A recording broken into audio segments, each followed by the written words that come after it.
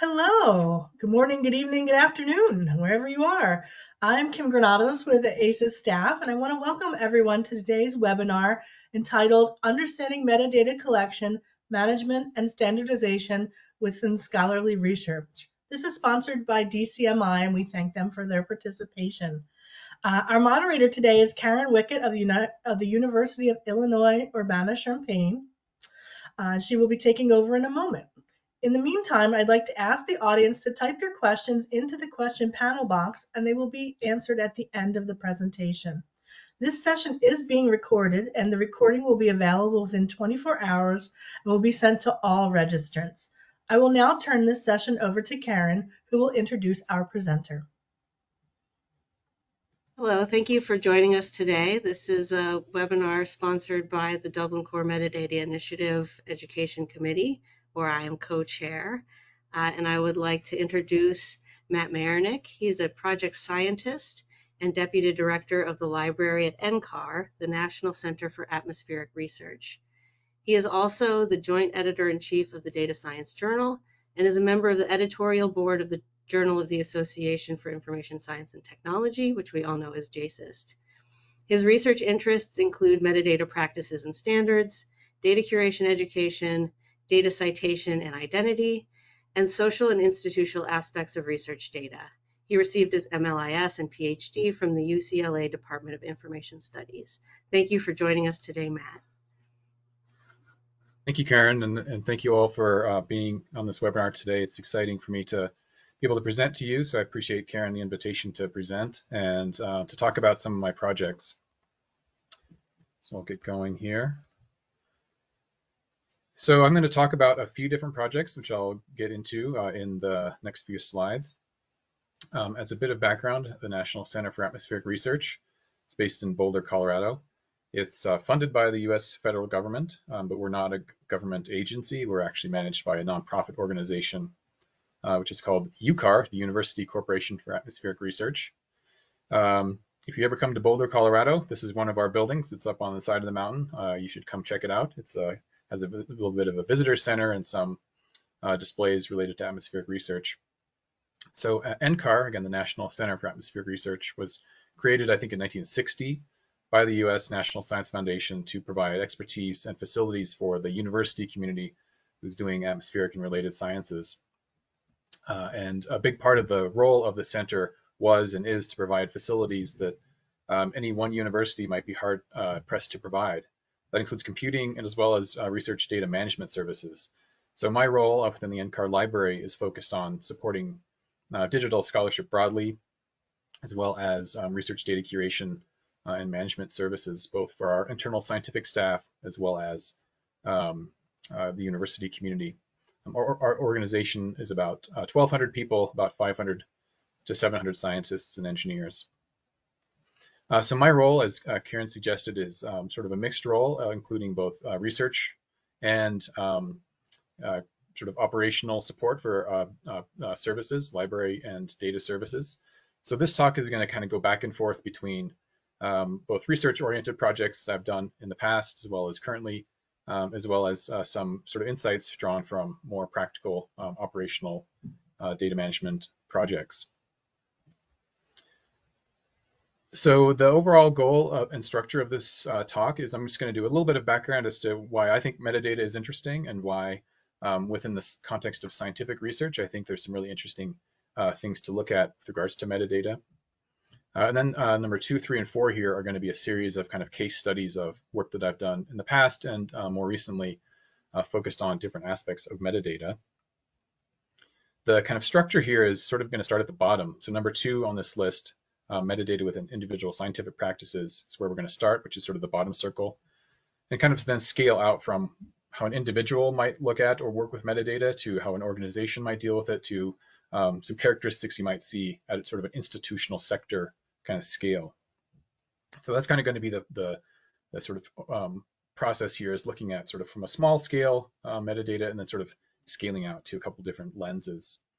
And well, what I'll argue as I go along and come back to at the end is that what you see at the individual scale sort of mushrooms and sort of manifests in larger ways more broadly. So that's going to be the overall focus. Just to kind of do a bit of background, I love finding things like this. This is back from 1817.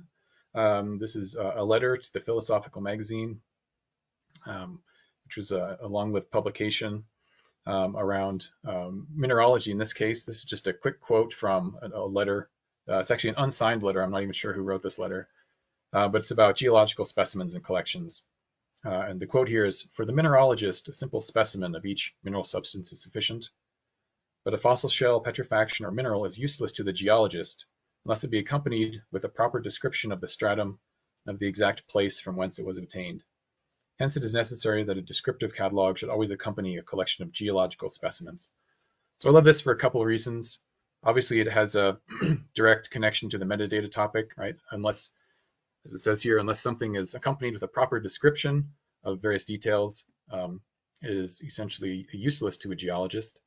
And I think that's another important point here, that metadata usefulness is often depending on your point of view. So as this notes, for the mineralogist, a specimen might be sufficient, but for a geologist, a simple specimen is not sufficient. You need a description of where it came from and when it was obtained. So that's an important point that I'll come back to, is metadata. The value and importance of metadata is often based on a point of view. This is another, if you're familiar with the metadata world, you may have seen this before, from 1997. William Michener and colleagues in an overview of metadata within ecology. This is always a fun chart to start with. On the left, you have, as they describe, information content of data and metadata, which progressively goes down over time for various reasons. Starting at the top, time of publication, you still have a lot of knowledge of data and metadata, but as soon as you publish a paper, you may kind of start forgetting. This has specific details about problems with items, specific dates of collection. As time goes by, general details might be lost. You might have an accidental destruction of data. People will retire. You have then sort of less knowledge of what was what data or metadata might have meant. Obviously, we all have finite lives and careers, and at a certain point, people pass away and knowledge may be totally lost. So this is, again, one of the roles of metadata, is to sort of try to push these curves out to fill in some of these gaps and to prevent some of these losses. And I think within the Dublin Core Metadata Initiative and the ASIST community, we're familiar with these things. This is sort of the premise of a lot of our work. This is a picture that's been around a long time. All right, this is sort of summary of the past two slides. Metadata is a love note to the future. This is just sort of an accompanying, or encompasses that bigger picture idea that metadata is important. This is why we focus on it and why we have professions that are devoted to it. So this, turning back to the science, however, this is often something you see when you look at the science, which is not quite in line with those last few slides. This is a file that I found in my set of files looking through some of my work in graduate school when I was spending time doing ethnography with scientists of a couple different fields. This is a spreadsheet that I found, and if you're smarter than me, you might be able to figure out what's going on here. But a lot of this is pretty cryptic. There was no metadata associated with this. This is all that there was, is this sort of heading at the top. And so you can kind of figure out a little bit of what's going on. Obviously, the timestamp, there's sort of some kind of encoding to the timestamp. Maybe some of you know how this is encoded and how to decode this into a more practical timestamp. There's an ID of something, and then along the top you start getting these column headings, which obviously is temperature. I think this was probably fluorescence, light, wind direction, wind speed. There's no units to any of this, so I have no idea what the units are. Why is there 6 different temperatures? I have no idea what these 6 different temperatures mean. Why is there 6 of them? Light, what is light? Wind direction, there's no indication of, is this a sort of cardinal value? Is this a degree of angle? If so, what's the 0? Wind speed, these are all 0 for some reason. This spreadsheet is actually over 40,000 rows. Every single wind speed value is 0. So there's some reason why the wind speed is there, but it's not being filled out. It's unlikely that it was just no wind for however long this was run. So this is just sort of an example of sort of when you get into talking with scientists and looking at how scientists do their research, you often find things like this, sort of a conundrum of what's going on here. Somebody probably knew what this was at some point, but looking from the outside, it's almost impossible to know what any of this means. And that's, of course, what metadata is intended to support. Talking with people, again, you get lots of interesting quotes when you start talking about metadata. Here's just a couple from a few years ago. So this one says, I haven't been able to figure out from a technician's notes if there's a real change in where the sensor was deployed, or if it's, if the sensor got sent back and was put in water without calibrating the depth sensor or pressure sensor. So there's some data that was collected, but they have no idea if there's a real change in value of some value, or if that's because there was a calibration error. Here's another one that's always fun. I think metadata is very difficult to create. It's just a pain in the butt. But every once in a while, you thank whoever lucky stars that they put it in there. So I think this is just trying to set up this dichotomy that to me was sort of the foundation of my research in graduate school. We know metadata is important. We know it's essential for many things. But then when you start looking in depth and you start talking to people, you sort of get this gap. There's not the sort of level of metadata investment you might think, given the importance that we often think that there is. So when I started at NCAR, I started attending a lot of informatics conferences, and there was a talk by James Frew, who's now Professor Emeritus at the University of California, Santa Barbara, but he's been in the environmental informatics field for a long time. And he gave a talk about metadata, and sort of tongue-in-cheek talked about Frew's two laws. Frew's first law, scientists don't write metadata. Frew's second law, any scientist can be forced to write bad metadata. And this is sort of obviously it's sort of a joke, but it's also a bit of a truism in reflection to the previous few slides, that it's possible to find a lot of context where there's very little metadata, or what we might consider to be bad metadata. So that's kind of the background. That's, to me, what was sort of the interesting starting point for me was from a library point of view and information science point of view, as I was in graduate school, metadata is important. We need to have great metadata. You start talking with scientists and you sort of find these characteristics that are sort of caricatured by the Frew's two laws. So now I'm going to dig into this individual practices a little bit with some insights from a research project started in graduate school and extended a little bit beyond that. So when I talk about science, for the most part, what I was looking at was things like this: people going out in the field, studying water, studying the air, studying the oceans, earthquakes, things along those lines. More recently, at NCAR, there's a lot of computer modeling of weather and climate. Of course, there's a lot of science that happens in labs. There's a lot of science that now happens where people set up automated sensors in the field with cell phones and, of course, ubiquitous technology. So science means a wide range of things. If you're in the social sciences, I think a lot of these characteristics that I'll be talking about are also pretty similar. So think of science in a broad sense, although I'll have a few specific examples. First thing I want to emphasize is that when you start talking with scientists about their data, you get quotes like this. The data as a goal is only 5% of the entire research. It's a tool in order to do some research, but the data itself is not really the goal. And I think this is an important thing that we need to keep in mind, that for a lot of people who are collecting data and doing science with data, the data is not the goal. The great data is sort of a tool towards the goal. And then the second one here, requests for data. So it's kind of data sharing. Luckily, they're not very frequent because they'd be hard to deal with, right? So it's good luck that people don't ask for their data. And then the bottom part, we just don't have time or resources to do it. So again, if data is sort of just a small portion of what they're doing within the research project and is not necessarily the top priority, well, metadata, which is necessary to deal with data sharing and requests for data, is even a smaller priority. So I think that's just a point of emphasis, that metadata is a small and often background type of thing that only comes up from time to time. And again, you get lots of quotes like this. I think this may be my last quote. I don't have too many of these, but just I think these are great for illustration. This was about a scientist who was going out in the field. They were studying soil using various sensors that were buried into the ground like this. And they needed to calibrate them, which helped them ensure that the data were of certain quality. So he talked about doing calibrations and documenting that. So at one point, I was keeping track of how we did the calibrations of the sensors. And when we replaced the sensors, for example, we kept track of those things, but I'm not doing it anymore.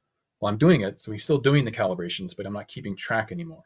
So this was an example of a sort of documentation or metadata practice that changed over time because they found that they weren't looking back at their documentation, and so stopped needing to have it.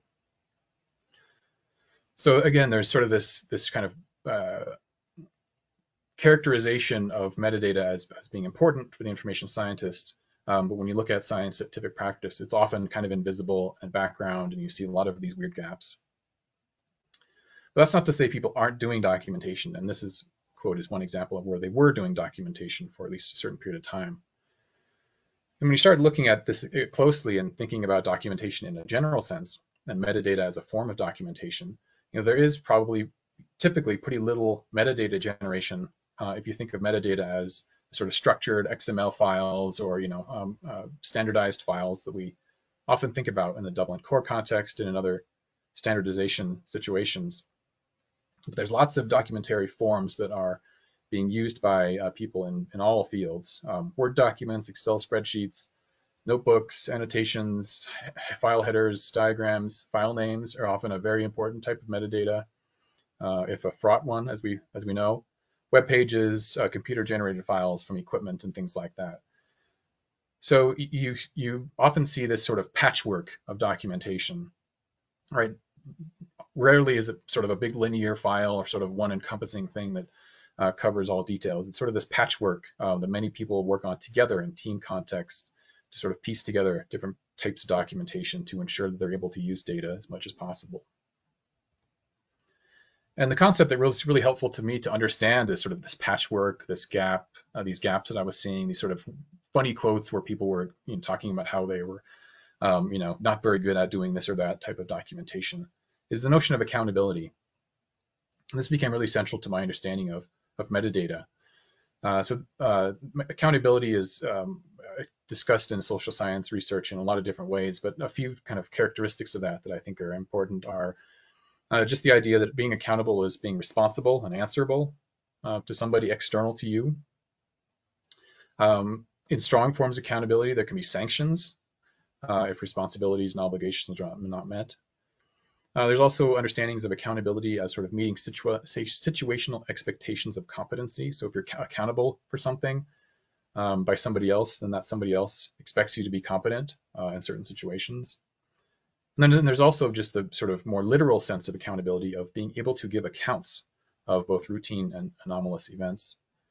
And if I sort of step back away from scientific research, one maybe other example of this type of issue is, this has happened to me multiple times in the past few years, where I've been in an airport and my plane got delayed for whatever reason. It's usually not clear. And the longer the delay is, the more likely you're able to get an explanation from somebody. And there's been a couple times when I've been told that the plane was delayed, not because there was any issue with the plane, but because they needed to get a signature on something. Like they needed to be able to have either the mechanic sign something or some sort of inspector sign a document before they can take the plane off. To me, this is a sort of, if you think of signature as a type of metadata, this is really an accountability issue, right? The airline is accountable for a safe flight. And even if the plane is safe, until they have metadata that indicates that they're accountable for checking it, for meeting the situational expectation of ensuring a safe plane, they can't take that plane off. And there's big sanctions if you fly things without having the right accounts and accountability sort of checkboxes made. So think about that type of example here. You can have great data, but if you don't have metadata that sort of makes it accountable as useful evidence, then you can't use those data.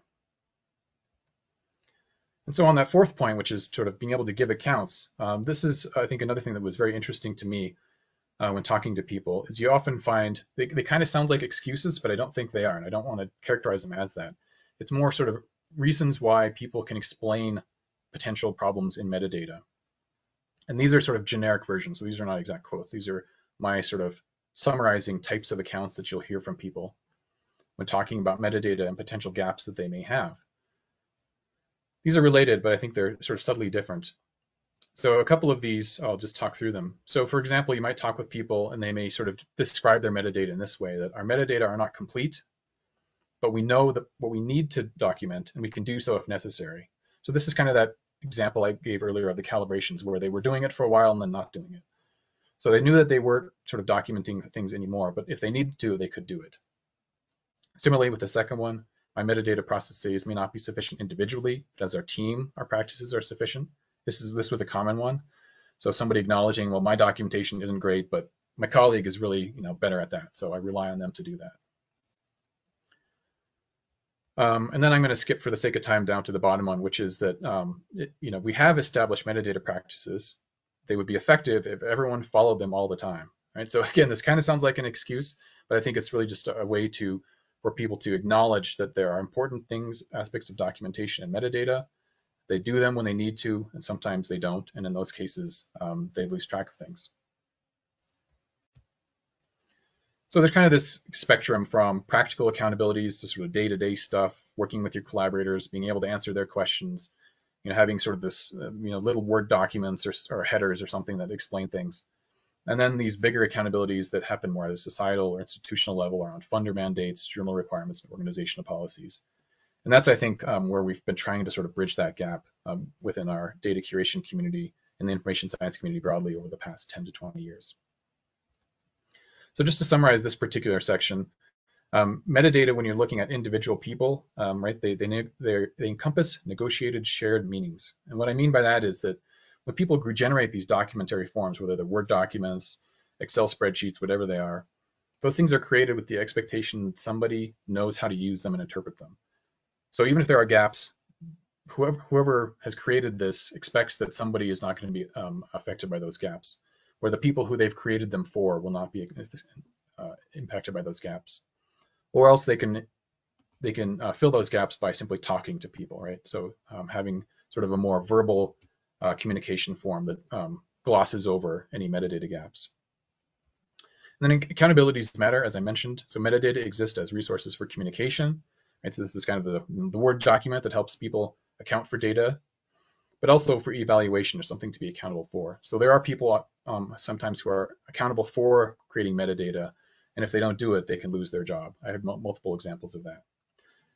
This last line, I just kind of toss this in here. Maybe there can be more discussion of this. I don't have any great theoretical thoughts here, but this is just something I am feeling more and more that is an important thing, that some people just care. Some people just care about data, just care about metadata. Maybe it's because it's their job, but sometimes you just have people who are in the same job categories. They're doing the same type of work, and this person just seems to care and that person doesn't. I think it's hard to explain that in any theoretical way, but I think there's more of that than we might discuss. Okay, so that was within individual practices. Now I'm going to sort of step out and abstract a little bit to an organizational process. Check my time. So at NCAR, and again, the National Center for Atmospheric Research, this is where I work now and have since 2011. As I mentioned, we're a facility that's funded to support atmospheric research and related research in the atmospheric sciences and across the university community. So we have a number of data systems and repositories, which are sort of depicted here at the top.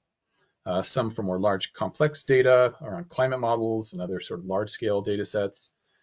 Some for observational facilities on the right. We have a solar telescope facility. We also have a field data archive, which has lots of data related to flying planes in tornadoes, in hurricanes, doing radar of hailstorms, things like that. So we have a broad number of data systems. They're kind of all independent, and that's a bit of an issue sometimes, but they sort of grew up independently over time. They have independent staffs. Often their technologies are pretty separate. And they serve often different communities. So, the solar community who studies upper air and upper atmosphere that's impacted by the sun, to the climate community. So often the data systems need to be quite different for those different communities. So this is kind of the current state, and we continually work on making these things more coherent, but that's sort of an ongoing line of work. What I'm talking about today is an effort that we started a few years ago to do a search system that lays over top of all these repository systems, which we call the DASH search, DASH standing for the Digital Asset Services Hub. And that URL there, data.ucar.edu, is live, and this is actually a live system, has been for a few years now. So I'm going to talk about how we kind of came to build this and metadata issues related to that. Prior to developing this system, which went live in 2017, all of these sites had their own search systems. If you wanted to get data from NCAR, you had to go to 4 or 5 different systems independently to discover data, and that was a known problem, and so we built this search system to address that. Some key metadata questions to look at this. Again, we're sort of looking now at the organizational layer as opposed to an individual person layer. What kind of a metadata framework do you need for a cross-organizational search system? How to generate standardized metadata across diverse organizational units. So as I noted here, there's at least 5 different groups, and in fact, as we dug into this, there were quite a few more than 5. There were some data sets that were held outside of these managed repositories, and lots of diversity in data across our organization. So that was number 2, how to generate standardized metadata. And then the third one is, this is not a one-time thing, right? How do you ensure metadata compliance and quality at an organizational level over time? So what we're trying to do is, in some sense, sort of build on top of those individual practices I just mentioned. Now we do have, as I said, these managed repositories that do have data curation staff in most or all cases. So that's kind of one layer I'm sort of jumping over here, but obviously the data curation staff has been very important in creating standardized metadata within each of these sort of boxes. And so what we're trying to do here is create a metadata framework that cuts across all of these different systems that have their own different uses and needs. So I'm going to go through these independently now. So the first effort to develop a search system was to kind of identify what kind of metadata we needed and what kind of framework we needed to encompass all of the data sets within our organization. So this was an effort that started around 2015. The criteria we used for looking at metadata in this context and kind of trying to create a common framework was we wanted a balance between comprehensiveness that supported lots of different types of data, but also ease of use that both data curation staff and non-data curation staff, so scientists, so who are more in the bucket of my previous discussion in the first section of this talk, people who aren't experts would be able to understand. We wanted to be consistent with comparable organizations, so we weren't kind of creating our own, idiosyncratic metadata approach. For us, comparable organizations were US federal systems like NASA data centers, other federally funded data systems within the atmospheric sciences. Internationally as well, we were looking at European weather data centers and things like that. We also wanted a metadata framework or a standard that had an established tool base. So we didn't want to have to develop a lot of new tools to enable technical implementations of a search system. So we looked at a number of different schemas, but what we sort of dialed in on were these 3 here, the data site metadata schema, and then 2 variants of this ISO 19115 metadata schema, which is a geospatial metadata standard that kind of comes out of the NASA and other sort of similar organization sector. It's much more complicated. We didn't look explicitly at the Dublin Core. It's simply because the data site metadata schema is fairly similar to Dublin Core in terms of its level of detail and sort of size. I think there's 15 or 18 elements now, maybe. And it also was specifically created to have metadata for DOIs for data sets. So it was designed to support data set metadata. And we were already using that in a number of contexts when we were creating DOIs for data sets. Where we ended up deciding to move forward with was the ISO 19115 2003 version. So again, this was around 2015. At the time, the updated ISO, which was released in 2014, was still quite new. We weren't aware of many or any organizations that were using it. There was not really a tool base, whereas there was a good tool base around this older version. And so we kind of decided to move forward with that because it had a lot of detail that it could support. But it also enabled us to be consistent with DataCite by having certain recommendations for vocabularies and resource type designations and things that the DataCite schema used, and we also used to assign DOIs. So that's where we started. Then we developed what we called a metadata dialect. Dialect is a sort of term that we got from Ted Haberman, who's a longtime colleague in the earth science informatics and metadata field. And the idea there is that any implementation of a standard needs sort of interpretation, right? The idea of a metadata dialect is sort of like, when we all speak English, but there's different dialects from the UK to the US to Australia, even within the US from, the sort of northeast to the southwest to the country. You have different sort of flavors of how you speak that language. And so this is the same idea. Even though we're using this ISO 19115 2003 metadata schema, we have our own sort of implementation and variant of it. And so we call that a dialect. And also, the way we implemented that was to develop specific recommendations about which fields we wanted to use as required for our purposes. Some of them are required by the schema itself, but in some cases we had other ones that were required. And then we developed just a recommendation internally for what we called enhanced metadata, which are things that would support, again, within the data search system, more specific features such as spatial maps, or spatial resolutions, file formats, how big files were, temporal fields that might not have been required. We also then developed recommendations on certain fields for an ISO to datasite mapping. To do this, the way we did all of this is we had a committee of folks from across those data centers that I had in my first slide in this section, those 5 or 6 boxes. And we had people just kind of talk through these things. It took a long time to develop this schema. It was just meeting after meeting.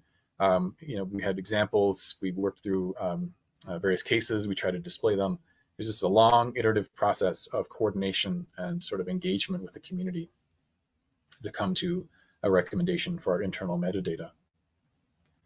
That was just for the framework. Then we needed to work on, well, how do we actually generate these records? Many of the existing managed data archives that I showed on that first figure with those 5 boxes, they have good technology and they already are able to export to this standard. They just had to tweak it to kind of be compliant with our dialect. That's kind of the first 2 bullets. We implemented an XML editor for semi-automated creation of XML records because this schema is serialized as XML records. That was great for people who really understood metadata, but for a lot of the scientists who were more in sort of the bucket that I described earlier, who really don't think about data that much or metadata, this was really challenging. And it was almost impossible to use this XML editor that enabled the full detail of the schema. So we simplified things a lot to have a single entry Google form that people just filled out, 10 or 15 fields, and then it generated a Google spreadsheet. And then we had a curator on the back end to actually take that and sort of turn that into an XML record that was compliant with the schema. So it took us longer than probably it should have for us to figure that out.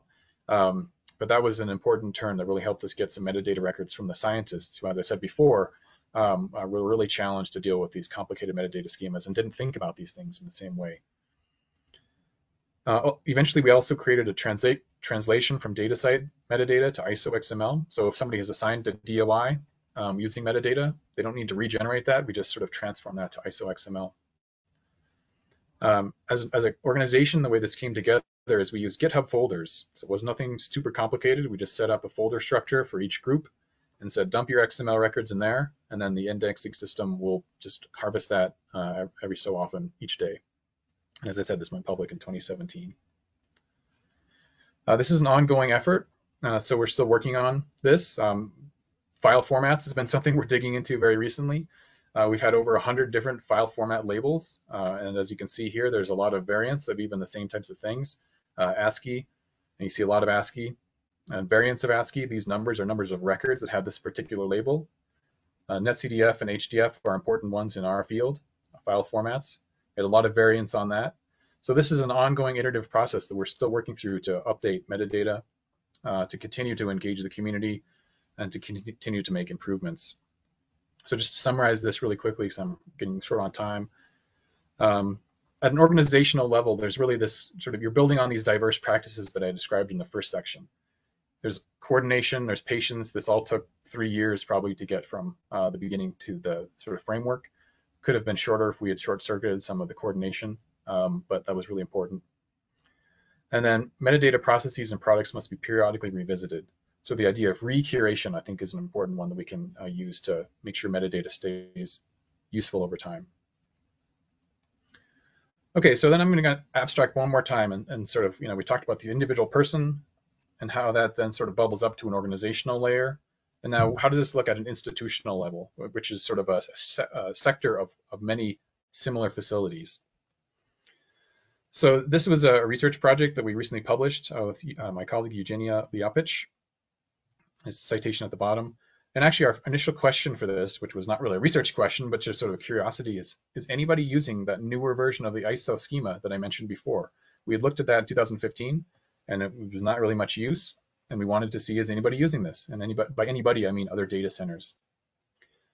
And so we developed some specific research questions that are, a bit more publishable to dig into this, which are listed here. So how do metadata standards, vocabularies, and data access modes differ between data facilities within a specific community? And then what are the implications of those differences? So we wanted to canvas a number of sort of similar data facilities to see how metadata standardization looked at a sector level. This was inspired by the FAIR principles. For the sake of time, I won't go through this in detail. But there are some specific principles in this which have been important principles to guide data curation work for the past 10 years. A few specific sub-principles related to metadata around both standards and vocabularies. So what we did is we looked at a number of different data facilities who were members of a few different organizations, the Council of Data Facilities and the Earth Science Information Partners. For the sake of time, I'm just going to say that these are both membership organizations where data centers opt in to becoming members of these, and the numbers are shown here at the bottom. So we started with 149 facilities from those two groups, a handful which are members of both, and then we excluded quite a few because we simply couldn't either find a website or they actually didn't provide data. They were more partners in some way. And we ended up examining 55 facilities in detail. Our question was, from the public websites of these facilities, what metadata standards do they use and represent? And what subject and keyword vocabularies did they use? So we really wanted to know metadata standard and subject terms and how standardized were those within this sector. Just to give an indication of size of these facilities, most of them were within 1,000 to 10,000 data sets. Some were quite small, some were much, much larger. A couple we couldn't quite figure out. So in general, these were sort of between 100 to 100,000 data sets, so some quite large, these data facilities. And this is what we found, just kind of cutting right to the findings. So again, we were looking at the public-facing websites only. We were not looking at APIs or anything like that because that was really hard to get a grasp on. And so what we found is that this ISA 19115 schema, which is what we use, as I mentioned, for our data search system, is the most commonly used. The next highest bucket, which was 20, is unknown, meaning we just couldn't figure out if they were using a standard or not. They had some metadata, but it was unclear if it was standardized or if it was what standard they were using. There were a number of these. The next three are actually all NASA facilities. So a NASA, that's Atom, NASA facilities used as well. And this directory interchange format was also a NASA facility. So those were all the same 8 using those. And then you can see this sort of smattering of others down as it goes along. These are all various metadata standards used in different sectors. There was only one that we saw that were using this newer version of ISA, which was kind of where we started this question. Which was very interesting because this study was done in 2022, I believe, 2021 or 2022. So even 7 years after the standard was released, still much more common for people to use the older version, almost 20 years old, than the newer version. Within the keyword sector, just looking at subject terms and keywords, we saw, in some sense, more centralization, but also a lot more diversity. There was only one standard that was used by really more than one organization, which was this Global Change Master Directory. This is a NASA facility, or sorry, a NASA keyword directory. And this is what we use at NCAR as well.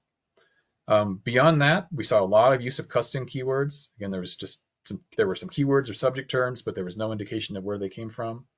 A handful of facilities use no subject terms. And then this huge list of different types of subject terms that were used by only one organization or at most 2, including Library of Congress subject headings, all sorts of specific scientific keyword vocabularies.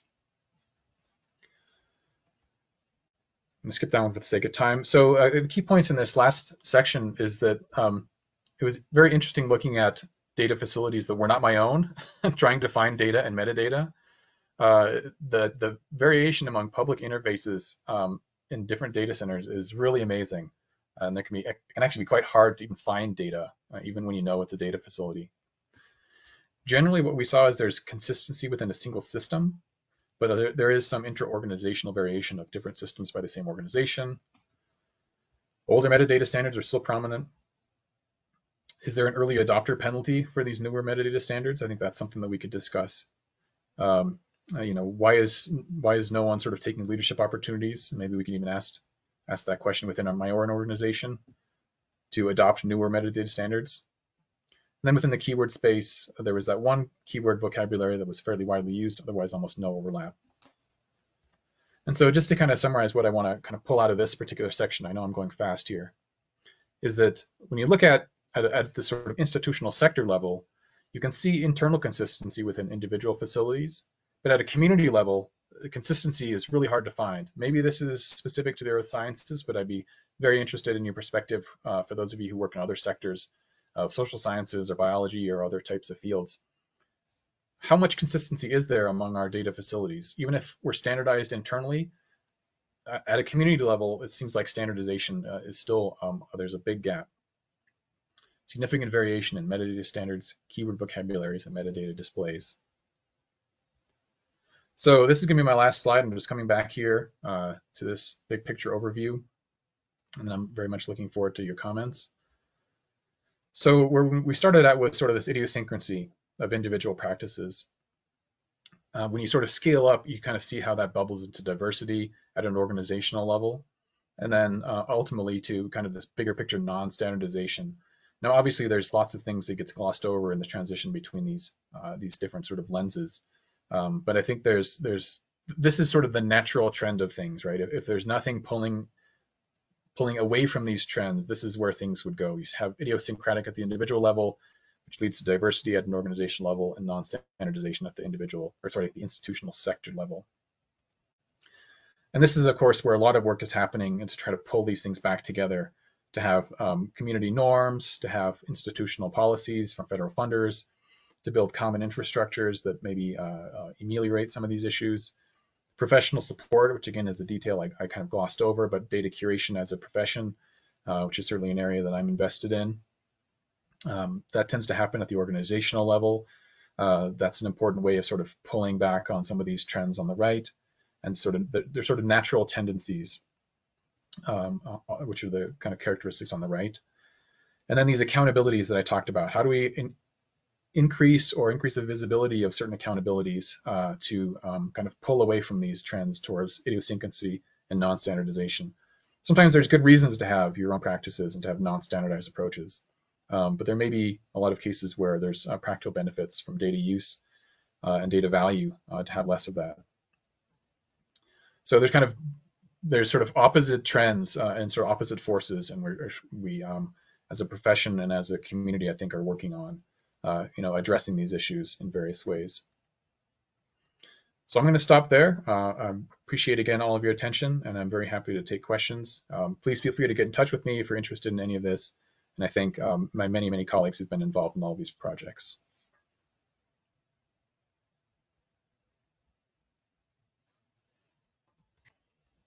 Great, thanks, Matt.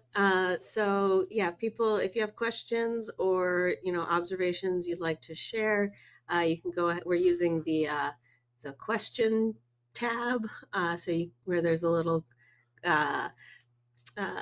speech bubble with a question mark in it. So if you put them there, we'll be checking those. We do have a question here from In-Kyung Choi. She asks, she says, thanks for the great talk. Agreed. I'm curious about the use of subject vocabularies. How common for research data management is it to have subject fields in metadata, and what are the real use cases for them? Are they commonly used for information retrieval, analysis of research data, or are they not that central of a part of metadata in research data management?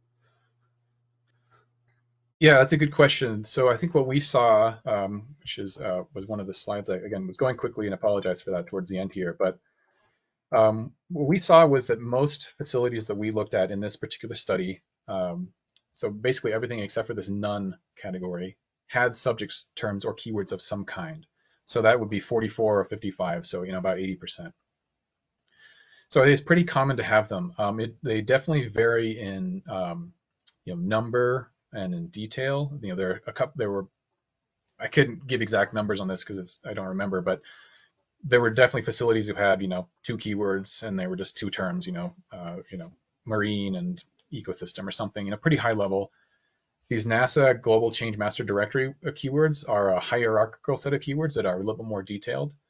So some facilities listed all of the hierarchy from sort of level 1 to level 6. Some just had 1 term.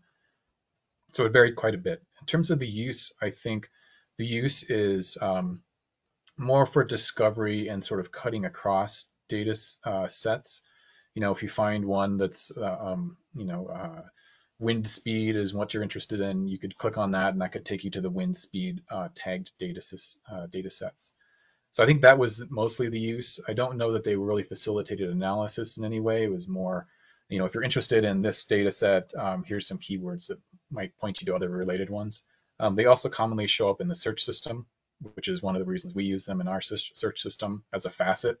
So, you do a search of some generic term, climate, you get 1,000 data sets and you've got some faceted search subject terms on the left to filter by. So that's another common use of those. I would say that for the individual scientist, going back to my starting point, they probably don't matter a whole lot. It's more, I think, something that the facilities are interested in to enable search. Great, thank you. So if other folks have questions, go ahead and type them in. So I had a couple questions, which, so one was just, and you talked about this a little bit, but I wondered if you could reflect a little more on kind of well, you didn't use this term, but sort of the infrastructural elements that scientists are working with and that the data centers are working with, and what you think they contribute to metadata and where you think they are kind of stumbling blocks or, as we like the term, friction, right? Where they are sort of creating friction or where they're reducing friction. Yeah, I think a big thing that I would note here, and I touched on this a little bit, but is that the metadata system schemas that we use, even something like the DataCite, which isn't too complicated, it's a little bit more complicated than Dublin Core, but not that much so. They're still quite complicated for somebody who's coming into this without a whole lot of knowledge. What's an attribute? What's an element? Why is this thing here? What are the quotes? Some of the basic syntax things, but also, what are they even looking at? And so I touched on this idea of having we eventually created a Google form to try to solve some of this issue. And to me, that was sort of the infrastructural issue, was how do you take a complex schema or even a somewhat complex schema and sort of abstract it away through tools and technology, so that the people who need to create the metadata don't have to deal with that technology or sort of deal with the complexity. And there's kind of this tension between having infrastructure tools that allow you to deal with the full complexity of a schema, which might actually be beneficial if you really can take advantage of that, versus having a simpler tool that sort of prevents you from being able to use all of the complexities of the schema. Because if you have 35 elements and they each have 3 attributes, that's 100 elements in your Google form, and you just can't put that in front of a scientist. So, how can you take something that's 10 to 20 concepts and then sort of turn that into a complex schema? I think that was a big challenge for us. The other part is, again, taking these complex schemas and then turning them into something that's understandable to a data user. So how do you again pull it apart, display it in useful and interesting ways? So we did a lot of usability testing, which I didn't discuss, but when we were developing this data system to try to take this metadata schema and turn it into something that meant something useful to a scientist who we wanted to serve with this data. So those are a couple of things that I think are certainly tension points, that the schemas and the infrastructures that are built on these schemas are complex for a reason, but they can't be that complex if they're put in front of a scientist. Thanks.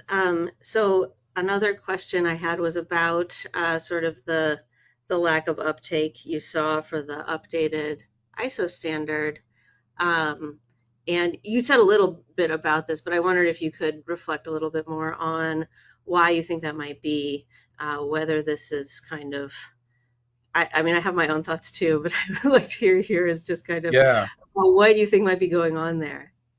Yeah, we discussed this a little bit in the paper, and so you might look at that too. But I think points we made there are that when you're moving from a schema to a schema, you're not just doing that. You're in fact dealing with all the things that were involved in your last question, right? You're essentially going from one ecosystem to another, or one infrastructure to another, or one set of infrastructures to another set of infrastructures.